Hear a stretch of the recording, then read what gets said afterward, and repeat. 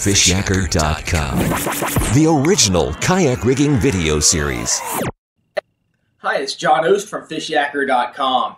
Over the years, I've kind of wondered whether kayaks really do get brittle as the temperatures go down.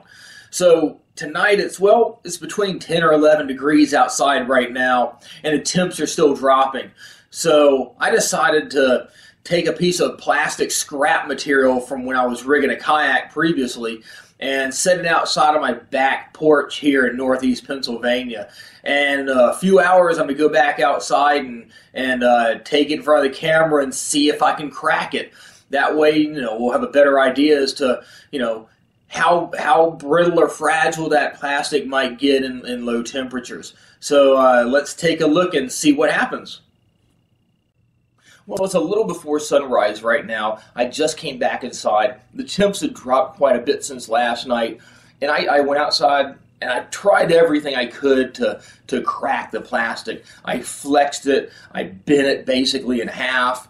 I even hit it with a hammer. I even put it on the floor of the porch and tried stomping on it to bend it all the way over. And as you can see here, it did bend quite well, but it still never shattered. So I feel pretty confident, at least with the boats that I have, if I happen to drop it while I'm transporting it, or it slides off my rack or something like that when I'm car topping, at least in the colder temperatures, at least under those conditions, I'm pretty sure it'll be able to hold up and won't shatter and be quite as fragile as I thought they might be.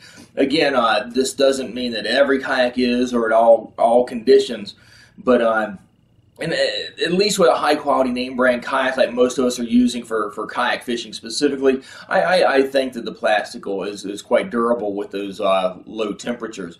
Again, though, if you have another material kayak or an inferior plastic, if it's not a thicker rotomolded plastic, it's another story. But if you look back at the previous video on inferior plastics, if you have a thinner hull or not as high of a quality plastic material, I think you probably could shatter it.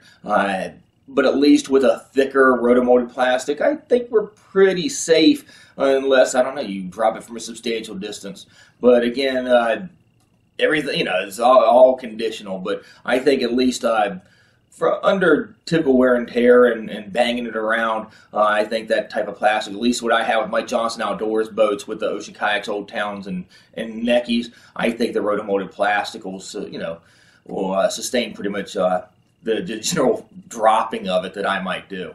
So hope it helps out, might give you a little bit more confidence. It gives me a little bit more confidence. I feel a little bit better about working around the kayaks when it's really cold, like down in the single digits or around zero. But anyway, hope it helps you out. Again, I want to ask you to subscribe to our YouTube channel and like us on Facebook, and we've got a whole lot more videos. I think this is a video we put up number 166. So there's a whole lot more information we have here with Fishyaker.com. And again, hope the tip helps you out a little bit, and we'll catch you on the water. Thanks for watching.